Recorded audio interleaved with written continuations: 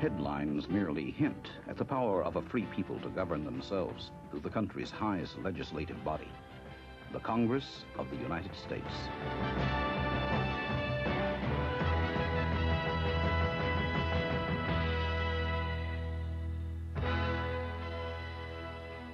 For most of us, the real power of Congress, the power potential for self-government, is best symbolized by the gleaming dome which crowns this nation's capital.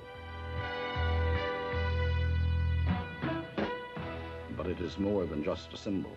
It is the working seat of government where people of all races and all conditions bring the anxieties, the hopes, the aspirations all of us share for our country, for ourselves, and for our children, making this a living memorial to our constant dream of a government that truly is of the people, by the people, and for the people of this land.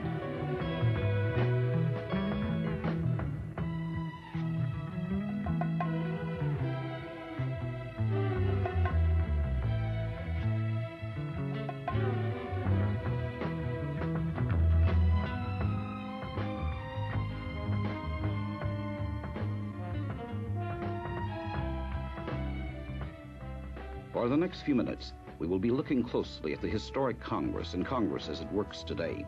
To help us, we've called on Congressman Mark Andrews, a Republican from the High Plains state of North Dakota, and Senator Thomas Eagleton, a Democrat from Missouri. For special comment, we turn to Hubert Humphrey. Mr. Humphrey is entirely